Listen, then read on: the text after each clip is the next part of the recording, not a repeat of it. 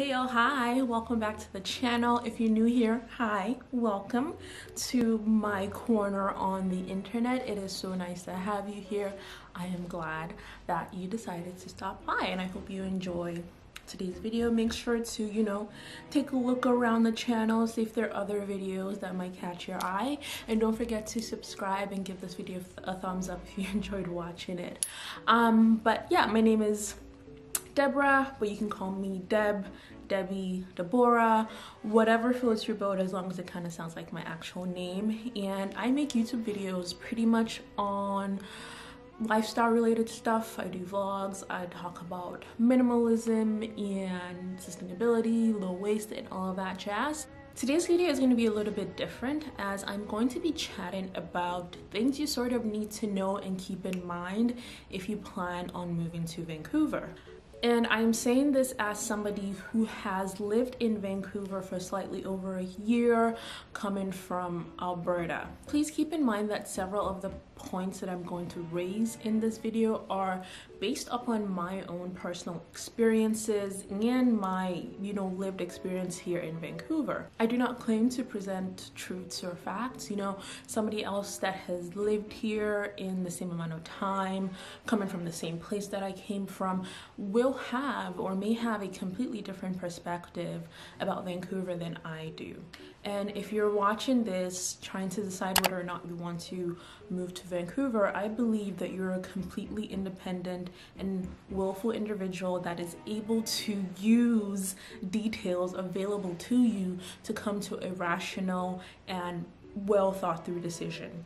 My role here is to just present my perspective about the city, what I think about it, and let you make the decision, okay? Now, that's out of the way. I think it's important to start with a few basic, sort of maybe boring or maybe interesting facts about, Vancouver in terms of like the geographical location, landscape, climate, weather. So Vancouver, located in Canada's westernmost province, British Columbia, is bounded on the west by the Pacific Ocean and on the east by the province of Alberta. Its natural landscape features oceans, mountains, lakes, rivers, and so if you're a very outdoorsy person, you're in for a treat. Some of its famous landmarks include Stanley Park, the Capilano Suspension Bridge, Grouse Mountain, Granville Island, and so on. And Vancouver's population as of 2021 sits at just over 2 million people. Okay, so let's just jump right into it. I'm going to start with the pros of living, in the city. So first thing first, due to its primo location, it's just a naturally stunning city. I mean, you have the mountains, you have the oceans, you have lots of trees and nature. I mean, even from certain locations, for instance, the Spanish Banks beach, you're able to take in and experience the mountain and the beach and the ocean just right there.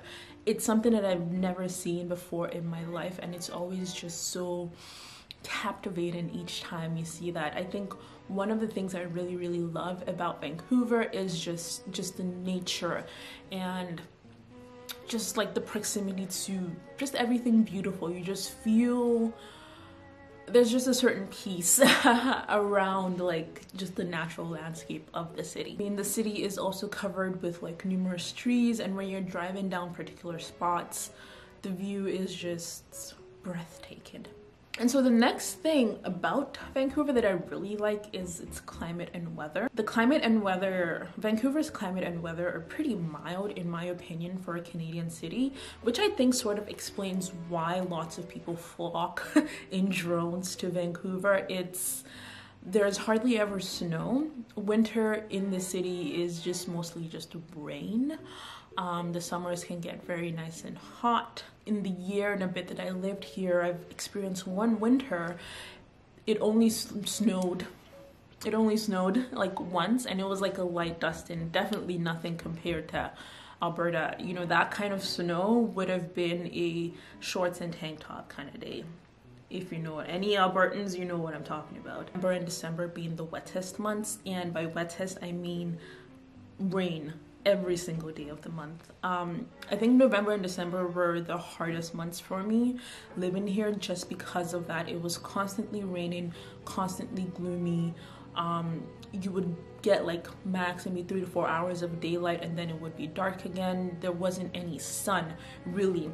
In Vancouver, it's just constant rain. If it stops for a little bit, and you hardly ever get any sunlight. So yeah, so just keep that in mind. And then another thing is that the transit system is pretty reliable. Seeing as I don't have a car here, I do rely on, like, I do all of my movement with transit. Buses come pretty much every 15 minutes, and the trains come like every 2 minutes, every 4 minutes, so it's very quick, and there's always a way to get to wherever you need to get to. It might take a little longer for certain places that are farther away, but you will still get there. There are bike lanes pretty much everywhere, and it's just another way that you can get around. If you own a bike, you don't have to rely on transit, and you can just ride your bike pretty much anywhere. The way the transit is mapped out here, it just makes it easy. You don't really miss having a car, but obviously there are certain flexibilities and comforts that owning a car give, that you just sort of forego when you rely on the bus. So that's that. And then one pro about Vancouver is that it's got kind of like a hippie vibe.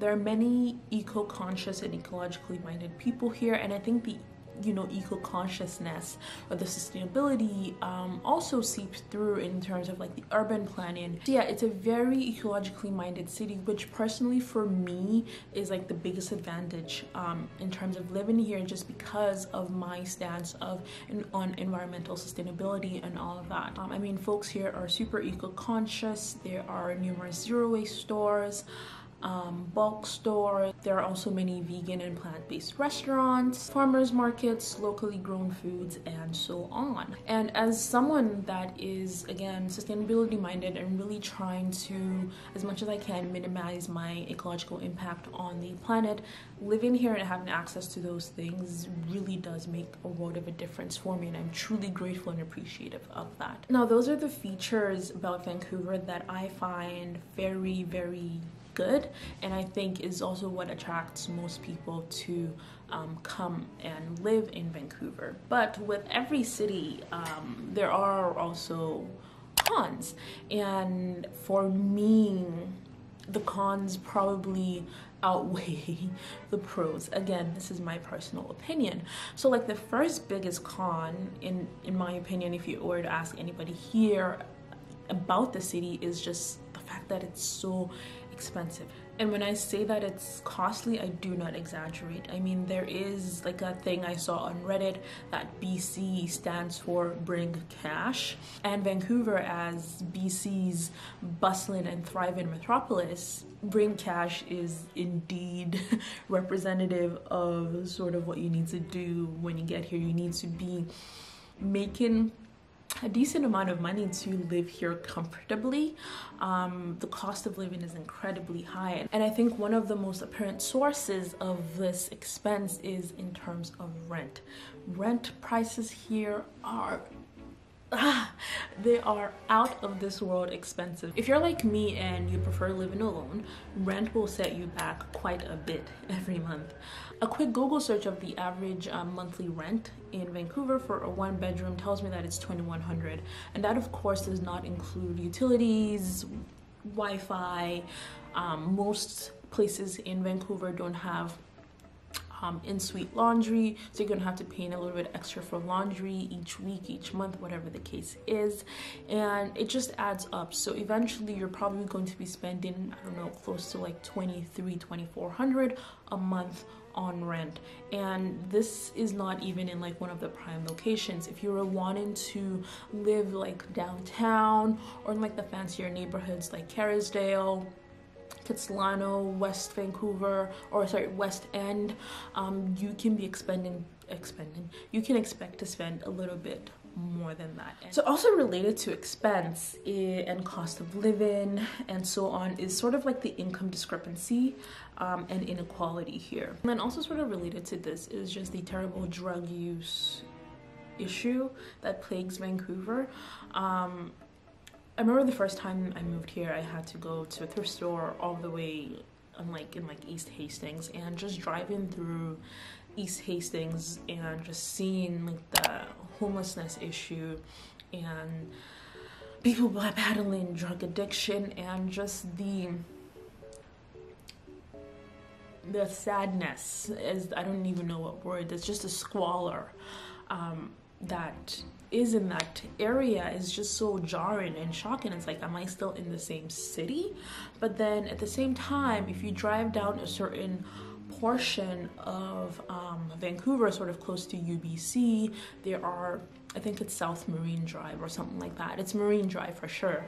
There are numerous mansion, castle-like houses with high gates and just like trees and shrubbery just like covering them and protecting them, and you can tell that's just oozing wealth. And when I think about that and compare it to downtown East Hastings, I just get sick and angry so much. The inequality here is ridiculous. Like, there are people that are doing so very absolutely well, and there are people that are suffering, and that's just, and I know this is the case in pretty much every city, everywhere you go, but it's so jarring here that it's just very unsettling to me. So another thing that I don't really like about Vancouver is that it seems very snobby and sort of pretentious, and once they're like in their own little clique or friend group, it's hard to kind of get into there. And yeah, so making friends can be difficult if you don't already have a pre-existing clique or core, or if you don't know someone in that clique or core, you're just going to be pretty much isolated. I mean, in just exposing myself a little bit, I'm quite a bit of an introvert, so I'm not one for going out anyway, but I feel like even if I wasn't, it would be, I don't know, there's just a certain shallowness, a shallow vibe about the city and the people here. But that's just my perception of this place. And related to that, dating is hella freaking hard. I will admit, for the most part that I've been here, I didn't really try date. Well, I only dated maybe like a couple people, and that's it. I stayed off of dating for a while, but I was still on dating apps, and it's just hard to meet people. I think, I don't know, or maybe this is just a general thing, or maybe it just has to do with me, but dating is hard. I think it's also symptomatic about my generation and our need to, or fear of commitment. People just want like friends with benefits, or like a random casual hookup, and it's like, hey, I'm not about that life. But you know, the short amount of time that I did try to date, and I was trying to date seriously, it was hard. It was hard to meet people. And obviously it didn't help that this was during a pandemic, but I feel like the pandemic didn't really, you know, impact it as much as you would think. But that's my spiel. Dating is hard, but I feel like dating is hard everywhere. And then another thing sort of related to like the advantage of living here, which is the fact that it's very naturey, outdoorsy. But for me, I'm not very outdoorsy. I'm not a very outdoorsy person.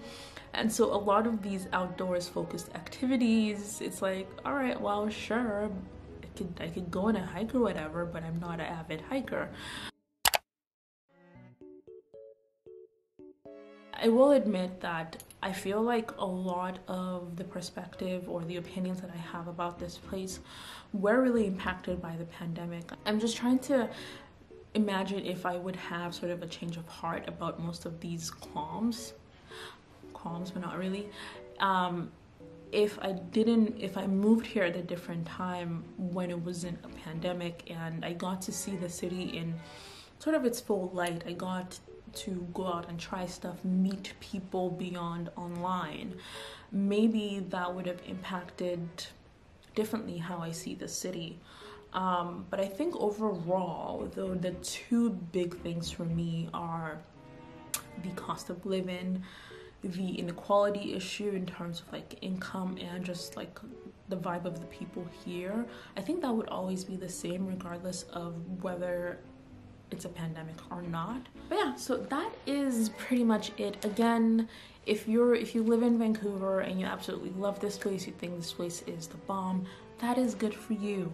I completely respect your opinion about the city, and I hope you can do mine too. I'm not trying to trash this place. Like I said, there are so many things about this place that I love and that for me are like a huge selling point, but I have to be really realistic and weigh against, you know, other things like affordability and the kind of people that live here. And that's just my thought. But that's pretty much all that I have to share. If you live in Vancouver, let me know down in the comment section below what you think about Vancouver. If you're planning on moving here, what do you think after watching this video? Again, I want you to be able to come to your own decision and determine whether or not the city is going to be for you. But I feel like you won't know that until you actually come, live here, experience it, and then make the choice for yourself. But yeah, I hope you've enjoyed watching this video. I had so much fun sitting down and thinking about what it is that I actually love about this place and what it is that I don't really like. But that's pretty much everything I have to share for today's video. Thank you so much for watching and stopping by. I hope you enjoyed watching. If you did, don't forget to give me a thumbs up. And don't forget to subscribe to my channel if you're new here. I would really love to have you as part of my internet family. But that is pretty much everything. Thank you so much for watching, and I will see you next time in another video. Bye!